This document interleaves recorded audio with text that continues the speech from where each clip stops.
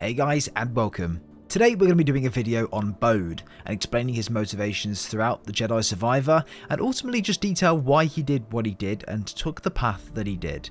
The title of this video is me trying to be very vague and not spoil it for anyone at all, but just know there'll be plenty of story spoilers in this video for the plot and the ending as well, so proceed at your own risk. If you guys want to have a full story and ending explained to you if you've played the game and you're not fully understanding it or haven't brought the game yet and want to relive the story like any of us have, then check out the videos on screen right now. They are being very well received and I think you'll really enjoy them. But leave a like if you have enjoyed today's video. Subscribe if you guys are brand new for loads of lore and story content coming to the channel for pretty much any game that we can do it on, so this is a great place for it. Check the timestamps below, skip to whichever part of the video you'd like to, and let's dive in. So let's talk about Bode a little, go into his story a little bit, his background, and just to get everyone up to speed as to where we are and why Bode is the way that he is, just in case you don't know. Bode was a Jedi Knight during the Clone Wars and was assigned to the Republic intelligence operations by the High Council, working with someone called Lank Denvik. However, when the Great Jedi Purge began, Bode had no other choice but to abandon his post and flee to prevent being hunted like the rest. Bode became a mercenary and a freelance gunslinger, doing whatever he could to get by and earn credits. At one point during the Imperial era, he married and started a family with a woman named Talia, who he settled down with on a planet named Biran, and together they had a daughter named Kata. However, he'd later lost his wife after the Inquisitors somehow found out about Bode's location after they were hunting the Jedi. Bode's wife sacrificed her life so that he and Kata could escape. After being on the run for so long, Bode reluctantly cut a deal with his ex-colleague Lank Denvik. Denvik found Bode a useful ally and would work with him in exchange for protecting Kata and himself from the Inquisitors by giving him a room in his base of operations. Since then, Bode was working in secret with Denvik, completely behind the Inquisitor's back, and Denvik was putting his life at risk here, because if Vader knew about this, he would be dead immediately. However, one day, he met Cal. Bode found himself becoming a part of Cal's team, and that's where they obviously infiltrated on Coruscant at the beginning of the game, along with a group of other people as well. And he would report all of this information, all the data on what was happening, the missions they were doing, all back to Denvik. He would gather intel on Cal and the team the entire time they were together, building a log and always reporting it back when they'd finished. At which Denvik would always send troops in as and when they could, which explains the reason why they were infiltrated and ambushed on Coruscant. Bode's main goal was to keep his daughter safe, and when he learnt of the world of Tanalorr, that was too good of an opportunity to pass up on. Okay, so now we have the backstory out of the way and a bit of context as to why Bode is the way that he is. Let's talk about Bode after meeting Cal, why he turned on the Jedi, and why he betrayed the group, and what his overall goals and motivations were. When Cal defeated Dagon, he had a brainwave realising that Dagon's plan was actually very adoptable, just moulded to suit the Jedi in the hidden path as opposed to accommodating the raiders that Dagon was working with. Bode was fine with the idea of it just being them, Bode, Kata, Cal, Seer, Marin, Grease, BD1 and Cordova, but not the hidden path as well or any of the other mercenaries. If it was just the group there, they could lay low for a while. They didn't have the immediate threat because they're going in such small numbers. Bode was comfortable with that idea, and early on in the game we could see that he was very warm and welcoming to this idea.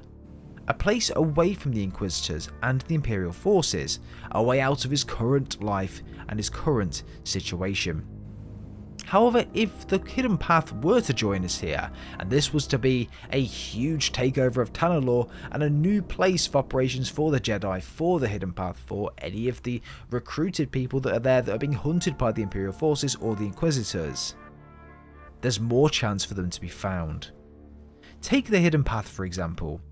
It's absolutely full of people being hunted by the Empire and the Inquisitors, so if they're on Tanalorr, his daughter isn't safe in that environment or is put at more of a risk in that environment, and if anyone does come looking for them, or even worse, Darth Vader and the Inquisitors turn up on Tanalorr like they did on Jeddah, who's going to be there to save them? More importantly, who's going to be there to save Bode's daughter if Bode can't. Bode's decision to betray Cal wasn't one when he was working with Denvik or working with Vader, because obviously Vader's hunting Bode down as well, and why would he need to work with Denvik in that situation?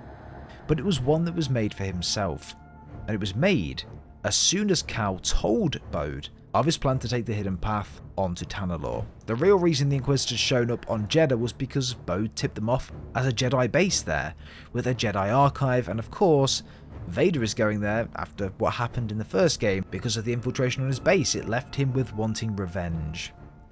The Inquisitors want nothing more than to hunt the Jedi to take them down for good, and Bode knew this because he was a Jedi and he's been through it all before. So this was the perfect group to contact and tell them of this Jedi base on Jedha. After this, of course, Bode managed to get away with the compass, and we were able to track him down in the Nova Garen system with a tracker that Cal had given Bode at the beginning of the game. However, it was here that Bode had another great idea. Let's activate this beacon and have Cal speak with Denvik so that he finally knows what's been happening throughout the entirety of the story. And at this point, that is when Denvik will tell Cal of the forces that he sent and the reason why his crew were lost. Not just on Coruscant, but throughout the game. Bode knew that the old Cal would have bitten back and probably killed Denvik there and then in his office, and everyone in the building subsequently. That would have been the perfect chance for Bode to escape that life with no looking back, no worry that Denvik would come looking for him and Kata for that fact, and to close that chapter, a new start on Tanalorr. Bode decided at that moment, when he went to read a bedtime story for Kata, which was a complete lie by the way, where he tipped off the Inquisitors, and that's where they showed up the next day, allowing him to get away with a compass and go to Tanalorr with Kata. Bode of course goes to Tanalorr, but he had no clue of the alternative method when aligning the arrays. And he thought the compass was the last shot to do that, as even Cal believed at the time. So as you can imagine, he was very surprised when Cal and Marin turned up on Tanalorr. I don't know what Bode expected though when he got here. The place was pretty much uninhabitable from the start, with him just doing all of the work. He'd need a team there to make this place a home, as Kata wasn't strong enough to be able to do anything like that. Look, ultimately, Cal gave Bode a choice. He could stay alive and live here with them and the hidden path, or he could die there and then by Cal. This was the part that made very little sense to me, or something that, looking back, for someone that I cared for, my decision would be completely different. Bode would rather die than look after his own daughter because of an off chance that they could invade.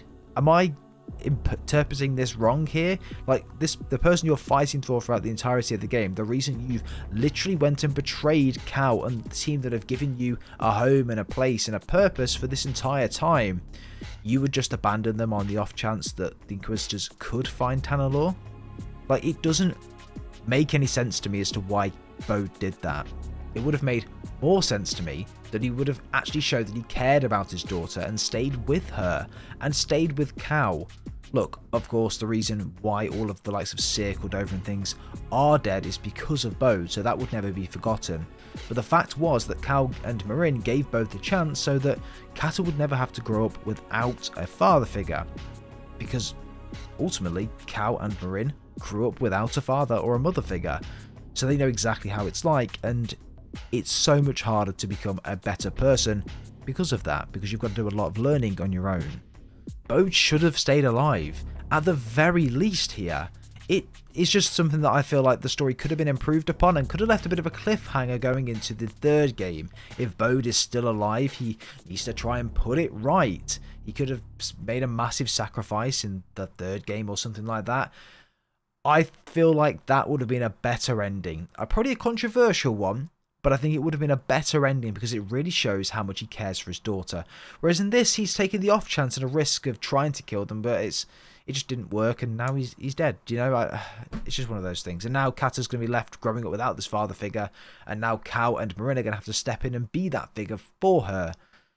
So we'll have to wait and see. I think Kata will be a big part of the next game or any DLC that's coming out or whatever it might be. But yeah, let me know your thoughts and opinions down below on that, if that was just me or if you guys felt the same. But ultimately, that is an explanation on Bode, the story, what I liked about Bode's character, what I didn't like about Bode's character. and some things that just confuse me a little bit. But let me know your thoughts and opinions down below on Bode. Did you see it coming early on in my story explain video? Actually, kind of funny. Literally, the scene before Bode betrayed Cal, Cordova, and Seer and that, I actually said that I had a bad feeling about Bode, which I thought was really funny and really interesting.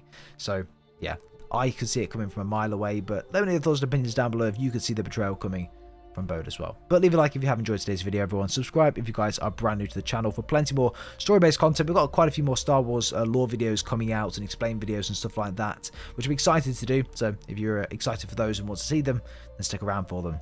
But without further ado, everyone, we'll see you all next time.